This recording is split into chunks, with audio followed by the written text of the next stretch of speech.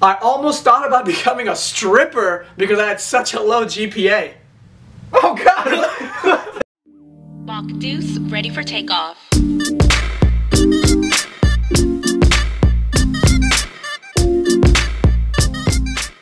What's going on, guys? So one of the most common concerns I think new applicants have is whether they'll be able to get into the school of their choice with a low GPA. Right. And him and I, especially me, are living proof that you totally can. And with these tips, we're going to help you out. Alright, the first tip for you guys is to do research. I can't tell you guys how many times, but research. Make sure you guys do your research.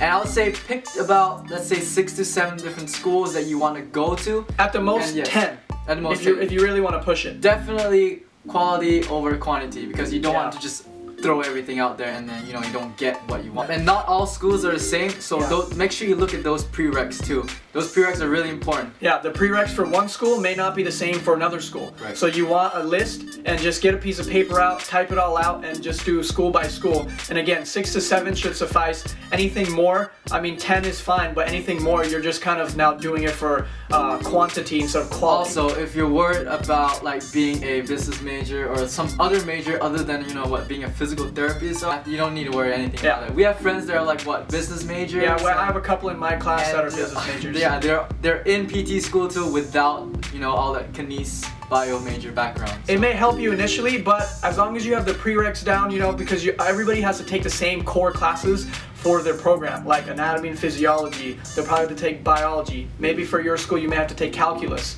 So everybody's got to take the same classes regardless of their major. So if you're really interested in business, go ahead and do business and just make sure you take those core classes. It may take you a little longer, who knows? But if that's what you're interested in as well, then why not do it? Tip number 2, GPA. So know what GPA makes you actually eligible. So American Physical Therapy Association, APTA, right? The website says 3.0 makes you eligible to be able to submit an application. Bull. Yeah, what he said. So it may make you eligible, but that doesn't mean that makes you competitive, right? So you may pay the fee and submit, but all they got was your money. That was it. You're not really going to be competitive unless you have at least, I'd say, 3.5. You can maybe, with some schools, get away with a 3.4. There is hope. So 3.4, but at least 3.5 if you're really trying to get into a school that's really top school. 3.5 is minimum. And then anything above that, even better. If you have a 4.0, why are you watching this? I don't know. Yeah. Okay. You don't even need to be here. Tip number 3, communication.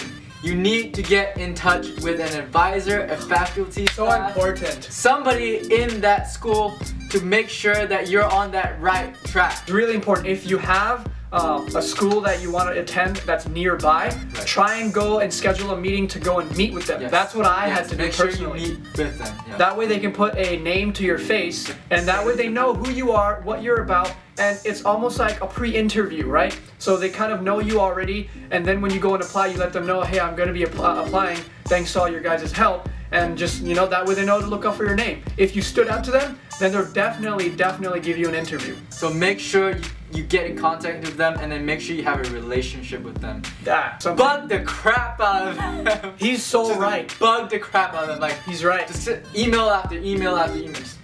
Once they respond, ask another question. Maybe you already know the answer to it, but just keep asking. Ask 2 more questions. Ask 3 more questions. More questions. Give him more. Sure, calm down. Okay. That was kind of how I got in. So, little quick story time. I was in undergrad and I decided I'm going to apply, right? But I didn't know how I was going to get in. I didn't know the GPA requirements. I didn't know anything. So the number one thing that I did, and I will never regret it, I just emailed someone there. I emailed the head of the department, I think, and then he referred me to one of his colleagues, and I got to know her, and I went in and I talked to her, and I brought in all my grades and my GPA. She plugged it all in and said, okay, you are not competitive enough to get into the school, but here's what you can do to be competitive to get into the school. And then basically, long story short, I had to take like 7 extra classes during that 1 quarter right before I had to go and apply. I basically went into like hermit mode and just did it. Did you take 7 classes? Yeah, like 7 or 8 total that I had to take extra just to get in, but I knew I needed to do it for that application process, like last year, the year before's application process.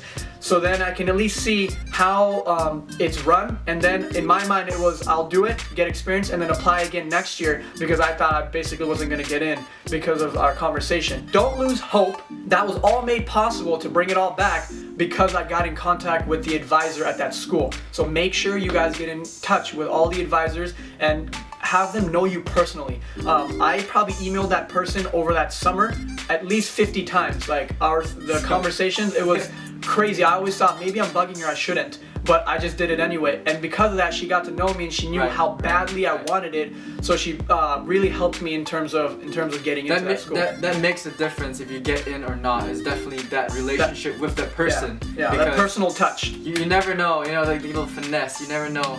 Yeah, you gotta do that. You gotta finesse every time. You may be watching this video because you have a low GPA right now, but that doesn't mean it's the end of the road. That just means that you gotta get creative now in terms of who you talk to, who knows you. It's not about who you know, but who knows you. So make sure you remember that. Yeah, and just don't give up. Tip number 4. The dreaded GRE. Alright, one thing you should know, if you're short on time and you don't really have a school preference, research into the schools that may not require a GRE, okay? So there are very few out there, but they are there. And so like we are going to a school that didn't require us to take the GRE, but that means that our GPA had to be higher. So for other schools, you guys may be applying to schools that do require the GRE. That means if you have a low GPA, the higher your GRE score, the better it'll be, because it'll kind of match up, and then that's how they determine your overall score to see if you're competitive or not. So it's not the end of the road if you have a low GPA. If you're applying to schools that require a GRE, just make sure you study hard for that and get a higher GRE to kind of off-balance that. What he said. I got it covered. Alright, now you have all of this information. What are you gonna do with it? Do not throw it away, okay? Do not do what you just did. What you're gonna do is use this information and put it to good use. Make sure you use it and then put in your effort, time, and pain, and sweat, blood, tears, everything, and put it into that. All the bodily fluids. Everything. And remember, effort will never betray you. Never. It will show up in the long run. Jumping off of that, if you guys have any further questions, I know there were some other points that we didn't get a chance to hit. We didn't want to make the video too long.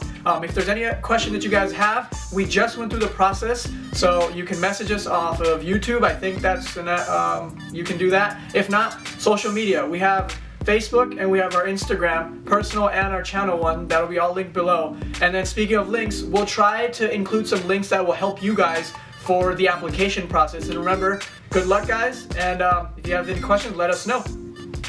Okay, go. Oh, you want me to? Oh, I thought you were gonna go. Okay. Okay, you go. Okay. I don't want to record this, trust me. Oh, they're making a GPA school! GPA school. Nice.